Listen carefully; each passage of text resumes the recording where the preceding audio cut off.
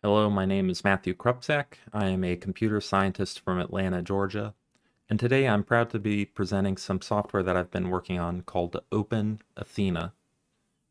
OpenAthena is some free and open source software which allows consumer and professional drones to spot precise geodetic locations. This solves a common challenge with small commercial and professional UAS drones that they can locate themselves very precisely as a longitude, latitude, and altitude, but they have a hard time locating anything that they're looking at on the ground. With OpenAthena, I've developed a novel technique whereby the position and orientation data stored by common drones is compared against a digital elevation model, which stores the altitude of terrain, to find the exact spot on the ground located in the center of the picture frame. This technique may have many commercial and military applications.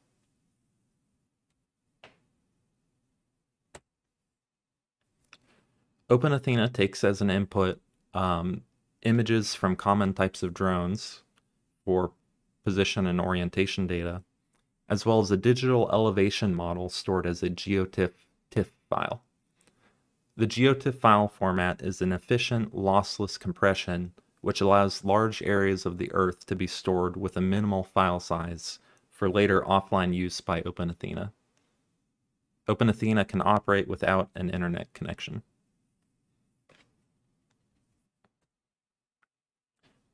In this image, we see a demonstration of a prototype version of OpenAthena. In the image on the right, we can see that the exact center of the image is marked with a red dot, and using the OpenAthena technique, a precise location corresponding to that dot is located on the Earth as a latitude, longitude, or NATO military grid ref.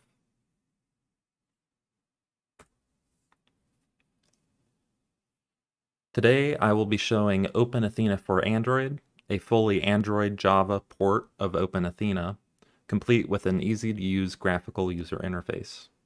Today, I will be showing how to download a digital elevation model for a specified area from the website opentopography.org, which is not affiliated with this project, and load that DEM into OpenAthena for Android.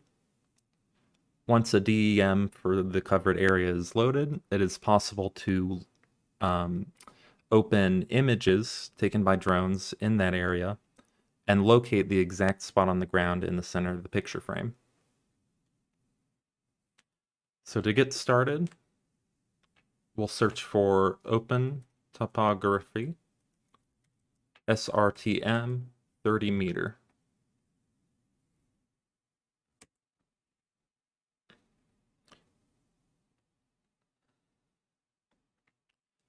The correct dataset will be the SRTM GL1 Global 30 meter as shown here.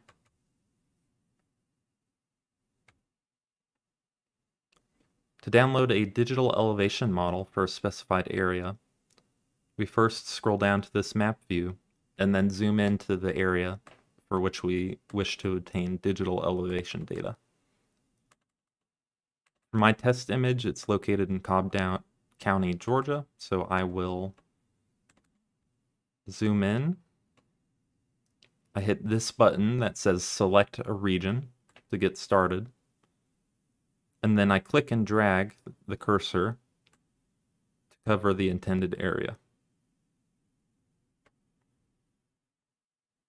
Once I'm satisfied with the covered area, I can scroll down. I can enter in my job title and description, as well as email address. And I can request a download for this area without having to sign in. I hit the submit button.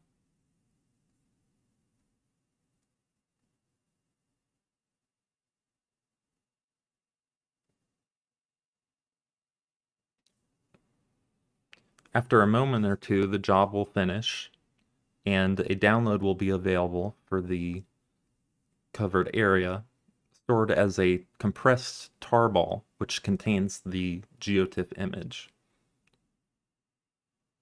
So first I download that tarball and notice that it's in the tar.gz compressed format. To extract the geotiff file from this tarball, we need to use a utility such as tar on Windows, Mac, or Linux. Or if that's unavailable to you, you can use a program called 7-zip on Windows. On Windows 10 or newer, we can simply open PowerShell. We can change into the downloads directory by typing cd space tilde, holding shift, it's the button above the tab key, /downloads. If I type in dir, dir, it will show the files in my downloads directory. To extract the tarball and obtain the geotiff digital elevation model image, I can run the command tar space -xvzf space, and then I can just type rosters and hit tab, and the name of the rest of the file will automatically be completed, and then hit enter. If I now look in my downloads directory, I see that the geotiff digital elevation model file has successfully been extracted. Now, for use with OpenAthena for Android, I can copy this to my Android device using any number of means for moving a file, and then load it into OpenAthena for Android, which I will show in just a moment. Alrighty, now that I've copied my geotiff digital elevation model file to my Android device, I'll show you how you can use OpenAthena to load it and then process on an image taken by a DJI drone to locate an exact spot on the ground. So first I need to install OpenAthena onto my Android device. If I go into a web browser and go to openathena.com, scroll down and click View the project on GitHub, and then scroll down and find the link for OpenAthena for Android.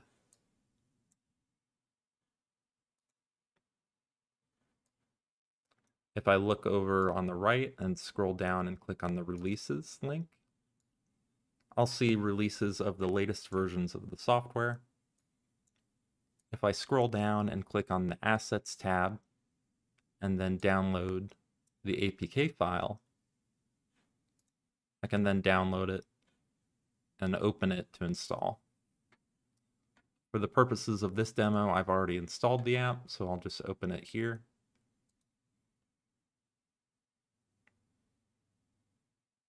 And now I'm running OpenAthena for Android. To begin, I'll load the geotiff digital elevation model file that I moved earlier from my Windows computer onto this device. I tap the button with the picture of a mountain on it to load a digital elevation model file. And normally it will look something like this. And as we can see, the image preview is blank for the geotiff file. This is completely normal and is to be expected. If I want more info and to see the file name, I can click on this button here, which shows the file name and the date the image was last modified. If I now click on it,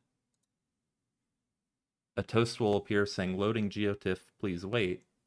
And then depending on the size of the geotiff file, it can take either a few seconds or up to a minute to load the digital elevation model file into memory. Once that's complete, we'll see some text show up on the right saying geotiff DEM loaded. It'll tell us the size and the latitude and longitude area range covered by the digital elevation model file. Now, if I tap on the picture of a picture frame, I can select a drone image to load and calculate the location for. So I use this one for this example, DJI 0419.jpg. If you're using this live while you're flying a DJI drone, for instance, photos can be downloaded while the drone is still flying, into a folder called DJI Gallery under DCIM in Android. So we can select the image, and then we'll see this text appears selected image. That lets us know that the image has been loaded. And then finally, if we hit this little button of the abacus, it'll perform the calculation using the technique described previously. So we can see instantly that it calculated the location on the ground in the exact center of the picture frame and provides us a Google Maps link either as a latitude-longitude or as a NATO military grid graph. And so if I click on either of those links, I can see that it located the spot on the ground in the exact center of the picture frame. If I choose satellite view,